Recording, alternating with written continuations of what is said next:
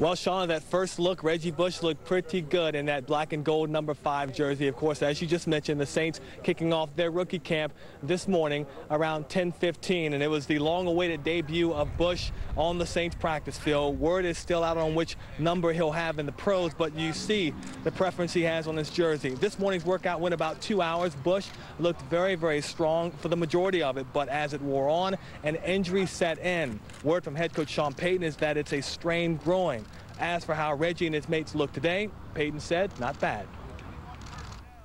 Well, I think we were anxious to look at all these guys. You know, certainly a chance to look at Reggie, but to look at the rest of the players in the draft class. And I told them last night, regardless of whether it was a draft pick, whether they were a free agent or a free agent tryout, you know, we're really unconcerned with how they got here. They're here now. Now, Bush was supposed to have a 1 p.m. press conference so we can hear from him for the first time as a player, but it was canceled. He was in the training room getting some treatment for that strained groin. We'll have much more on the injury coming up a bit later in sports. Shauna? All right, Juan, look forward to your report. All right, pretty interesting first day for Reggie Bush in the Saints minicamp, huh? I don't think it can get much more interesting than what it has done already. It was reported in several media outlets this morning that the Saints were nearing a possible trade involving the Texans and recently acquired free agent running back Michael Bennett. It seems he's expendable after the drafting of Reggie Bush. But not so fast. Day one of the Saints rookie camp had a little twist, and it involved a very valuable groin, possibly hamstring. Juan Kincaid is live with more. Juan, what's the story? Well, Scott, call it a lesson learned for not only Reggie Bush, but for boys and girls around the country. Never, ever stretch before getting in a light jog. So you got to get out there and jog a little bit before you start stretching.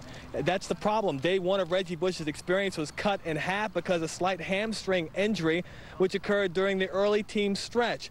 Despite the injury, though, Bush continued forward in the early workout, looking pretty good while holding on to that tight hamstring. Bush told us this afternoon that his hamstring will be okay, that it's not something he's dealt with before, and that he expects to be back on the practice field tomorrow morning. I hope so. I'm looking forward to it. You know, it's you know, I got to talk to the trainers, the coaches, how they feel. You know, if they want me to, if they don't want me to. So, but from as far as I'm concerned, I'm ready to go. Now, earlier today, we talked about Sean Payton saying he thought it was a groin injury and that Reggie would be okay, but after the fact, we found out from Reggie just moments ago during his press conference, which is just now wrapping up, it is indeed a slight hamstring injury. A collective sigh of relief from everyone when we tell you that he says it is nothing to be worried about. He expects to be back on the practice field tomorrow morning to go through another couple of days of practice. Live at Saints Camp, I'm Juan Kincaid, Channel 4 Eyewitness Sports. Scott?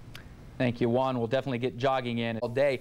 And those glass half-empty types, and within the Saints Nation, there are plenty. They'll tell you they saw this one coming. I mean, everything was just too good. A new coach, a Pro Bowl quarterback, and a Heisman Trophy winner. Come on, something had to give. Saturday at the team's first rookie camp, it almost did. Juan Kincaid has more.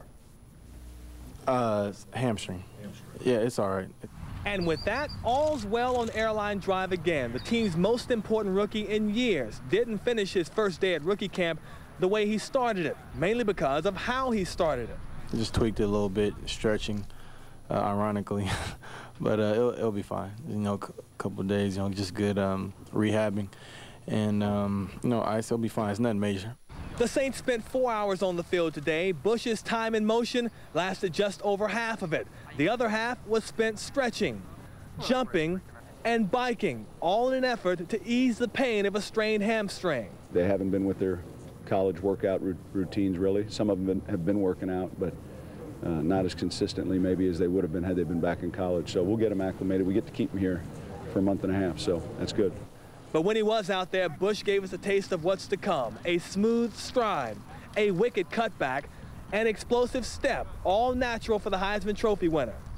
I felt good. You know, I was happy to be there. I was just happy to be back to football. You know, it's been a while, and I was just excited to be out there playing football again. It felt good. A little rusty, but you know, it'll come with time. Bush said he felt comfortable with the NFL style of play, mainly because it's how he learned the game under Southern Cal head coach Pete Carroll. For me, it was nothing different. You know, it was very similar to the way we ran practice at USC. You know, I felt like I had an advantage just at being familiar with the way practice was run, and you know the style and the tempo of practice and all that. Bush said he plans on being back on the training field tomorrow morning, and he expects to complete the entire rookie camp as well. He is also very active in his own contract negotiations. He says he's told his agent he expects to be in training camp from day one. From Saints Camp, I'm Juan Kincaid, Eyewitness Sports Night Watch. The rookie camp continues tomorrow, wraps up Monday. After that, the Saints' next get-together will include both the veterans and the rooks. It's set for the first week in June and will be on Airline Drive.